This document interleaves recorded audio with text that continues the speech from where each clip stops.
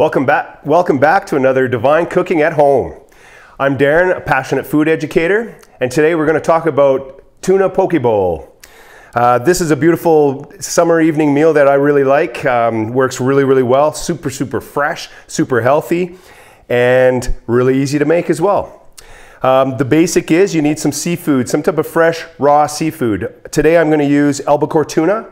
You can certainly use ahi tuna, you can use scallops, you can use salmon. Whatever you do, just use nice, fresh seafood. That's the only thing you need to worry about. The very first thing that we're going to do is we're going to make a marinade. This marinade is we're going to put the tuna in it, but we're also going to dress the bowl with it as well. So this marinade is your common kind of Asian marinade. This dish originates from Hawaii, but it has a very Japanese kind of feel to it. Obviously influenced from Japanese as well. So yeah, let's make this marinade. So the things that are going to go in this marinade, we're going to put a little bit of sugar, just regular white sugar.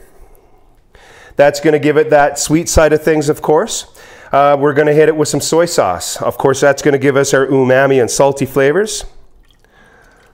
Okay, so a little bit of, and I try to go with not a really heavy soy sauce, so kind of a lighter soy sauce I find works really well.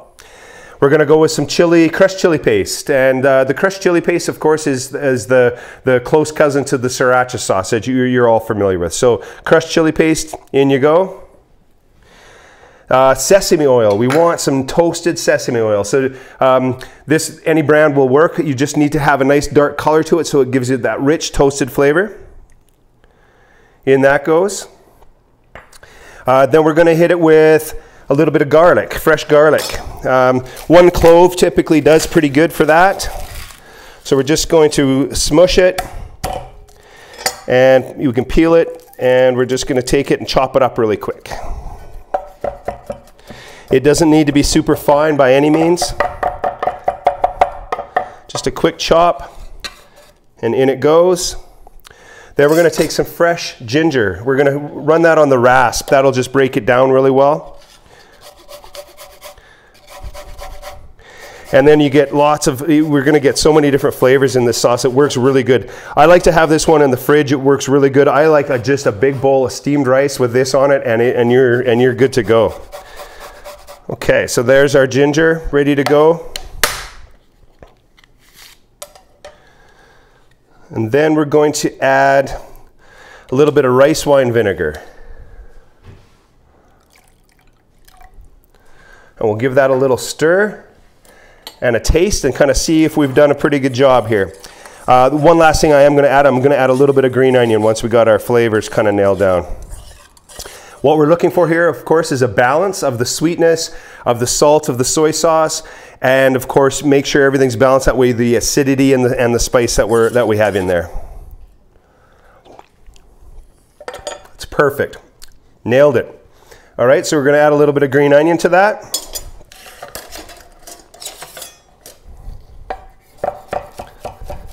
So you just mince up about 3 green onions will work. We're also going to save some green onion for some garnish over the poke bowl.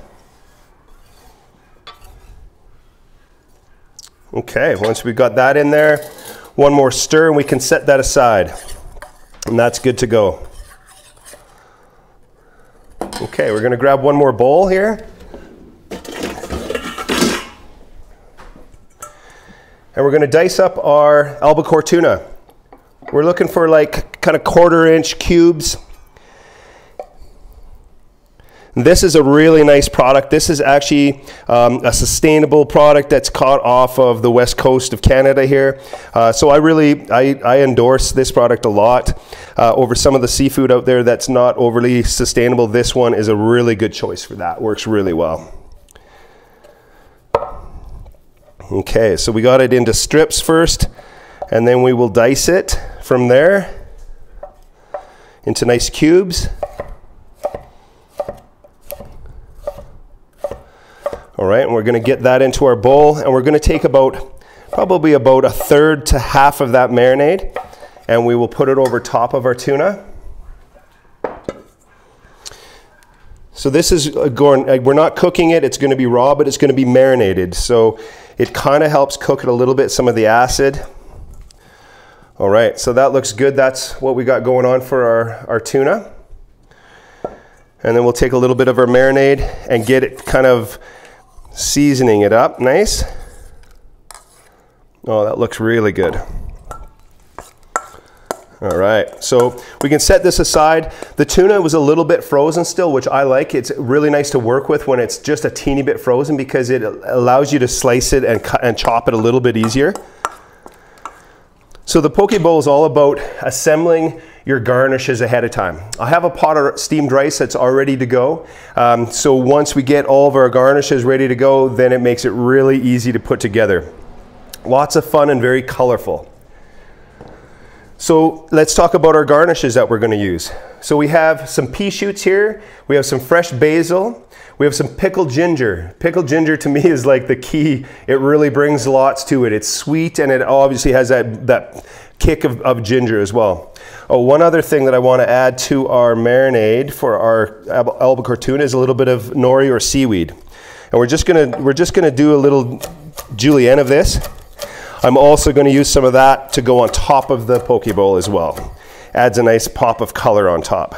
So that can go right in there. Okay, so a couple other garnishes that we're going to do. We're going to take a little bit of purple cabbage and run it on the Asian mandolin. This I really like too because of course it has a great pop of color to it as well. And you want a nice thin shave of this, which will add a crunch as well as that color.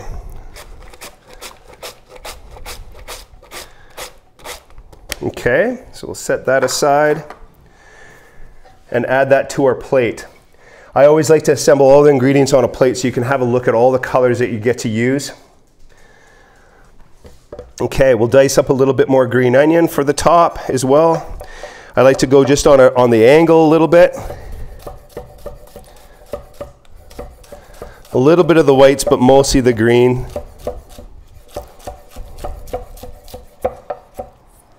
Okay, we'll set that off to the side.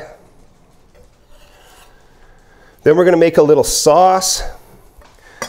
Very easy, quick sauce. This is sriracha mayo. I use this very commonly. It goes in quite a few things.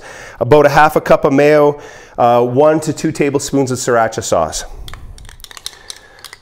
This one's a great one just to have ready to go in the fridge. It goes well on just about anything. So we'll give that a little stir. What I like about adding the mayonnaise, we have a couple ingredients that are going to do this. We're adding also a little bit of avocado. The avocado and the mayonnaise add a really nice richness to this dish because everything else is very light. And also the albacore tuna has a little bit of a richness as well to it. Okay, so there's the sriracha mayo. Super quick and easy to do. Then we're going to add some snap peas, and we're just going to do a little bit of a julienne of the snap peas. Again, when I'm planning things to go on top of this, I'm considering all the colors and textures. We really want to have a nice variety, so it's eye appealing as well as appealing when you're eating it, that you're getting a nice mixture of things. Also, I mentioned that the tuna is partially frozen. That adds a really nice contrast to the warm rice. So we have a nice ice cold tuna, and we also have the warm rice, which just works super well together. All right.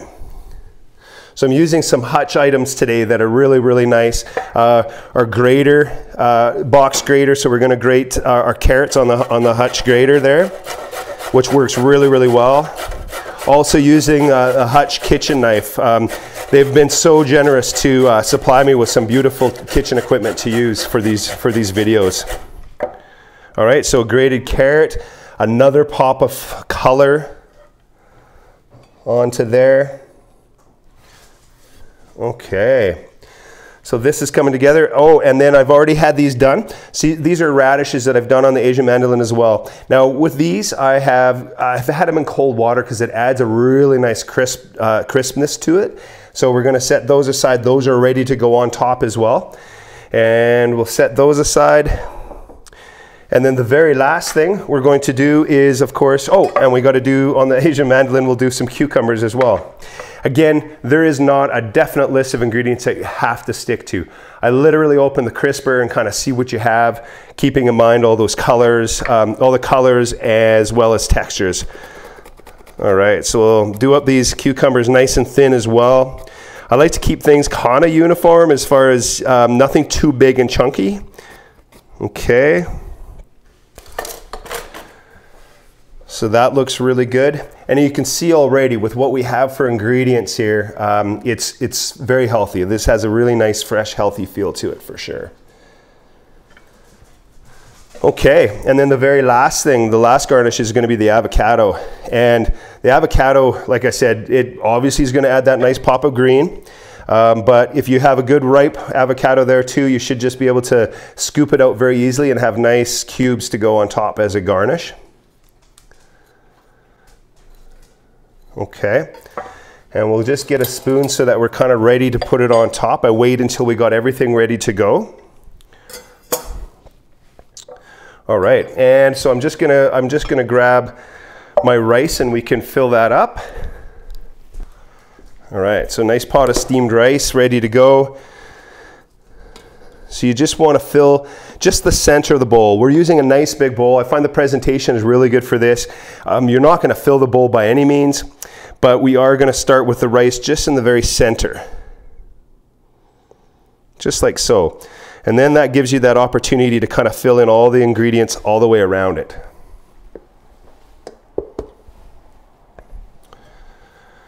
All right, so I'll set the bowl here so we can kind of see it. So we'll give this one more stir. I'm going to add a little bit of sesame seeds to this as well, and we can garnish the top with a little sesame seeds as well. Toasted sesame seeds. You can either buy them toasted or you can buy regular sesame seeds and just toast them yourself. I just do them on a pan on top of the stove.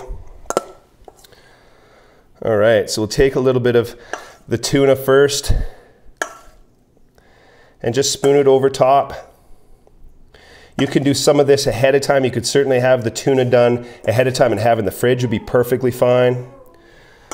There's the tuna on there. We're going to take a little bit of our radishes and sprinkle them around. Some of our beautiful purple cabbage. So you kind of just do piles a little way all the way around. A little bit of cucumber. Our grated carrot. So you can see the color coming together here, really, really nice. A little bit of that snap peas. Pickled ginger, as I'd mentioned, one of my favorite things to put on here. I'll just spread that around a bit. And then we're just going to shift and add a little bit of basil. I find the basils are really nice. Any herb will work fine on here, but the basil works really, really good. So you're just going to roll it up and do a little chiffonade.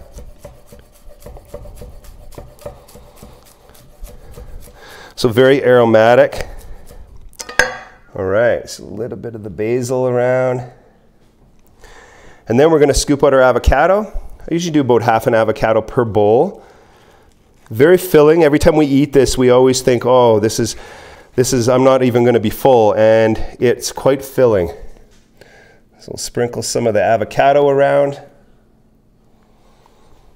Okay.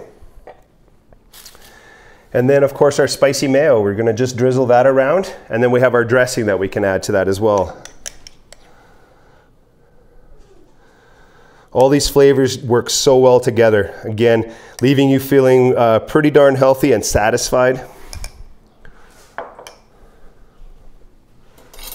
Okay, and one last little blip of our dressing, and then we'll put a couple last garnishes on that. I'm hungry just looking at this. It's definitely something that appeals. A little more sesame seeds on top. And we'll do one more couple strands of our seaweed on top.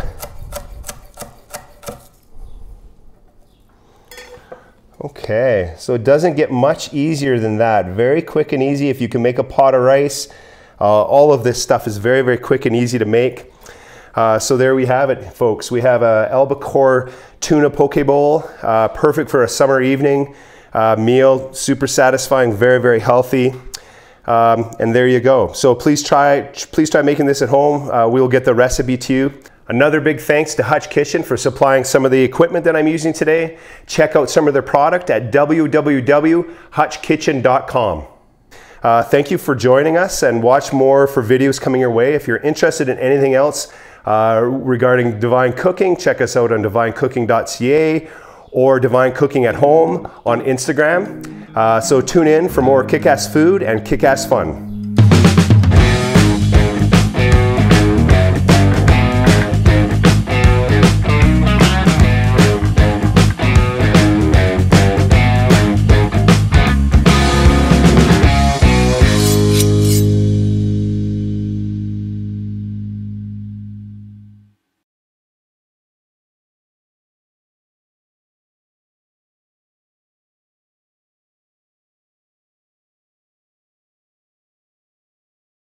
Chef Daisy, where are you?